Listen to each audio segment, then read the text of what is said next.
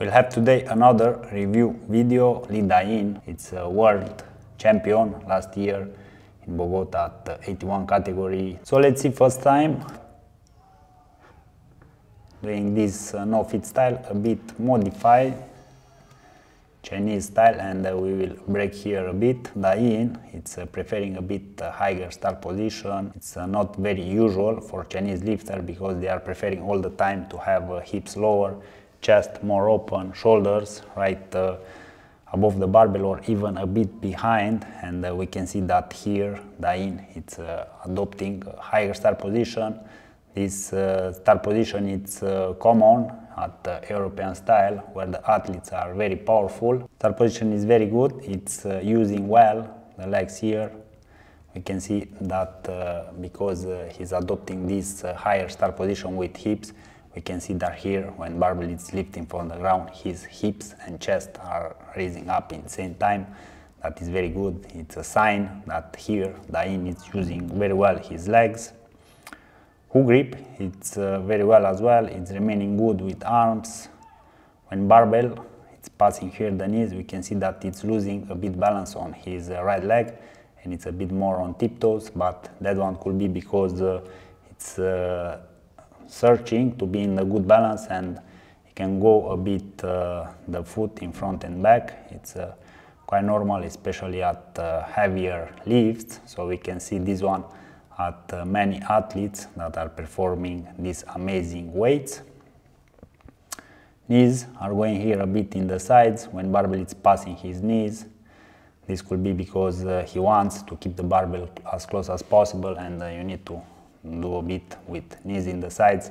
Also here when you are above parallel, the hips are in external rotation and it's easier to have the knees in the sides. Here it's very bad if you are passing the barbell here and your knees are going in. That is a sign that you don't use properly the legs and probably your pelvis it's a bit weaker. Barbell very close here at second pull, very common for Chinese. Almost the barbell it's looking like it's glued of its tights here. He's using hip contact, it's fully extended here. This is a bit normal because when you are adopting this style or no feet or no foot without jumping, without stomping your feet into the ground, it's forcing you to fully extend, especially at these higher weights, in order to be able to change your direction under barbell. But we can see here that his balance is at limit, and because here it's extending too much back and his shoulders are too much behind the barbell, he's jumping a bit back as well. Here, like I said, balance it's at limit, but because the weight is heavy and it's catching this weight below parallel, so this means that his hips are below his knees. As I'm referring at below parallel, he's in the good balance here. We can see that for this weight, for this 175, he has a pretty high catch position, so probably he was having in the tank here more 3-4 kilograms more. Who knows? Very good bottom position here, lockout, it's very good. I like his shoulder position, his head, it's in a good position as well. Chin down, eyes in front, that is very good. Elbows are looking good, nice and stable. He's unbalanced here a bit with this weight, 175 kilograms. It's very hard to be perfect, but it's managing very well this bottom position. He's adjusting, and after that on the recovery on the ascent it's pretty easy. We see here as well that on the right leg it's more on tiptoes, so probably he has there some issues at his hamstring or hips.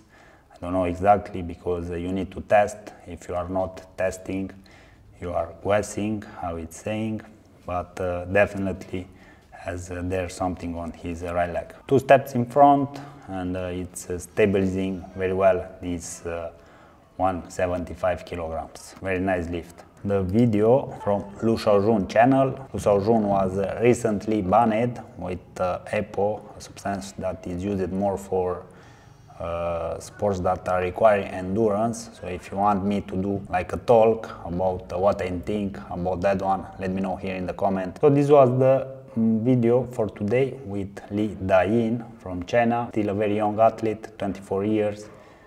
In 2024, so next year at Olympics, we will see him in his best shape if he continues his training like now, and it's not encountering any issues on the road. I'm sure that in 2024 he will be in his best shape for Olympics. So this was the video with Li Dayin. Don't forget to let me hear in the comments below if you have another preferred athlete that you want me to review his technique, and I will try to do it for you. And if you want to support these videos, this video analysis and all my work that I have here on the YouTube, don't forget to like and share this video on your social media to reach out more athletes, and hopefully this channel to grow more, because I saw on the analytics that a lot of people are watching the videos, but more than 50% of them are not even subscribed here.